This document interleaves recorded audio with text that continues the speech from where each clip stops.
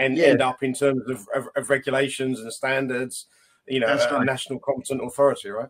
If you think about where countries are on this, you've got a couple of countries at one end of the spectrum, like China or Egypt, Qatar, I think Morocco, and at one stage India, who were basically very close to or had banned holding crypto assets.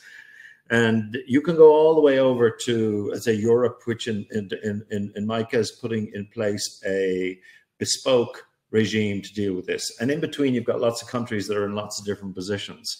So what we then try to do with countries after we develop a set of standards like this, and what we'll be trying to do next year with jurisdictions, is to get into a dialogue and a conversation with them. So to get them to assess themselves against our standards.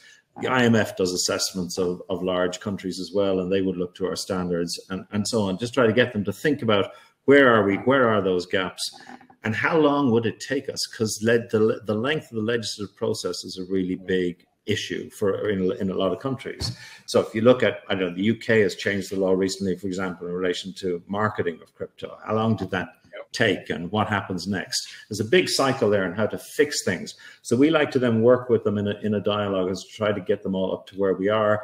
And sometimes they kind of need us to tap them on the shoulder and say, you're still falling a bit short, and try to get them there.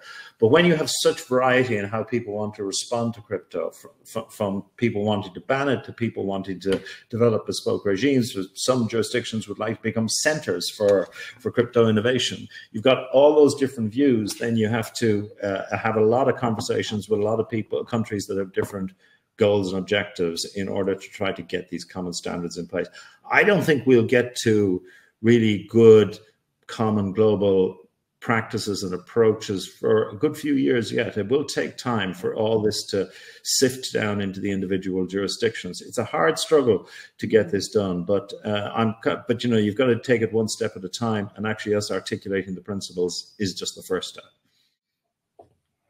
Yeah, well, here I have a follow-up question. Like, what challenges you see as the most important ones, like the most pressing ones right now in regulating and in designing these frameworks for DeFi regulation? It won't surprise you if I say it's the crypto trading platforms are the big regulatory challenge at the moment. In the sense of the volume of DeFi is really interesting because the volume of DeFi has gone down, but it's still there. There's still people trying to innovate in that space. And I think there's a lot more to come in that space. But in terms of urgency for regulators, you ask yourself, where are people losing the most money? Where is the real potential for loss? And that's what you focus on. And it's these platforms which have combined lots of functions that used to be kept separate. If you think about a traditional stock exchange, they don't trade against their own clients, a traditional stock exchange. But on these platforms, would they describe themselves as trading against? They'd probably try to describe themselves as trading with their own clients. But you know what?